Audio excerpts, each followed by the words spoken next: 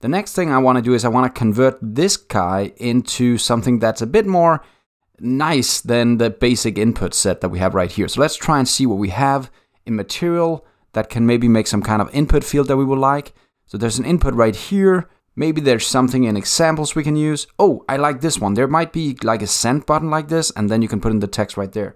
Let's try and go and check out the code. Let's jump into the HTML. Here's a form field, a mat label. At least I can see right here that we're going to need some imports, but let's just try and do that. Let's copy this code and try and put it into our code and see what we need. So I'm going to paste this in here. It seems again I need a form field, and again I'll Alt Enter right here, or Option Enter on the Mac, and I'll import an Angular module, and it seems it needs this form field module. I'll just click that and notice it just imported it right here, just like we did with the card module. Let's go back. I also need to import a mat input. I'll import that one. Now if you get this one, if you forget it, it will actually compile, but you'll get some weird errors. So try and remember to get that one in there. And also now you can see the mat input module. Let's try and see what else is here. The icon, I need to import that. Good, now we have the icon module available as well. And I think that's it. Do we need the form field? No, that's already available. Sweet. Let's get rid of this ng module. We don't need the ng module in our setup. Instead, what we have is we have a form control. So let's move that up. There we go. Now we have that in place. So let's just get rid of this label. We don't need this anymore. And then we need to kind of our button right here. It has an ng if. We don't want that either right now. It has a mat suffix. That's something to kind of make it end up like we saw in the drawing right here. We want it to end up after right here, after the input field. So we'll just add that. And then let's see what else we got. We need a click. And right now they're using a click event over here. We just have another click event. So let's just move that up. There we go. And then actually the final thing we need is to figure out an icon instead of the close icon. But let's just see if this runs right now. And then we'll get back to that icon. So that's the form field instead. Let's see how it looks. Oh, that looks nice. But we don't want the clear right here. And we don't want it to say clearable input. Let's start by getting rid of clearable input. We're just going to put in message instead like this. And again, it's a very simple label that just kind of displays to the user that this is where you can put your message, right? And it's got this beautiful animation effect so it moves up to the top. Okay, we also need to figure out the icon because I don't want the close icon. So let's change that into some kind of send icon. Now, there is actually a send icon. So let's just try and do send like this.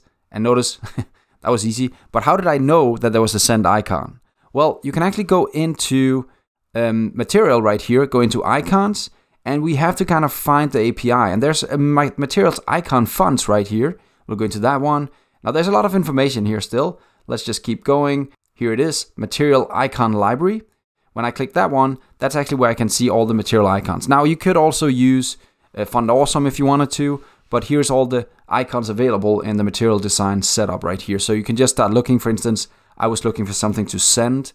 So let's just go send, and there we have some send icons, right? And here's the one we used. So we just have to put in the name. So let's just try and put in the mail just to show you.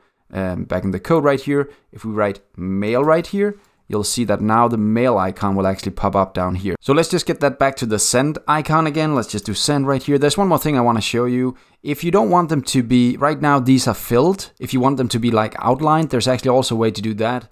What I'll do is I'll go into the material design setup of icons again. We're in the send, and notice right here you can do outlined, you can do rounded, you can do two-tone, but I'll do the outline right now just to show you. So it'll look something like this. It's a bit more tricky. You have to do a few things to get to this, but let's just try and do it. Again, let's go back. Right now it looks like this. It's filled, right? We want it to look like this, so there's like blank space in here. So that's what we're going to try and do. I'll jump into the code again. Now the first thing I need to do is actually go into my index HTML file, because I need to explain that I also want to have the material icons. So I'll do material icon plus icon right here, plus, and then you have to do outlined right here. Now I know this is kind of hard-coded. You can find plenty of documentation on how to do this. So you just Google it. So with that in place, we have to do one more thing, and that's to go into the chat component. And in the icon right here, we have to explain that the font set is actually going to be material icons outlined. Let's just try and save that. And now it should actually change to this small send button with the small space in there, right? So now it's outlined. Maybe it's easier to see with the email. Let's just try and go to the email one. Email, there we go, and see how that looks. Now we can see it's empty inside. And again, if we go up here, you'll see this is the outlined email and this is the filled email. I feel that this is not grabbing full space. So let's just try and add an FX flex right here to kind of explain that we want this guy to grab all the space available. We'll just try and do an FX flex and see if that's enough. Let's just try and see. There we go. Now we have the full space. It's starting to look like something we like. Just a few more tweaks and we're done. First of all, I want this to be send again. I don't want it to be email, and I want this to say nickname, enter nickname, not actually message, because yeah, well, of course, that's what we're going to enter, right? Let's try and see. There we go. Now let's see if it still works. I'll put in John, and if that's the case, we're done for this lesson. Now you know how to make a card and how to kind of lay it out in the center. It looks kind of good. I like it. I'm satisfied. It's almost like this, just with a bit more darkness inside it. So that's it for this lesson. See you next time. Bye.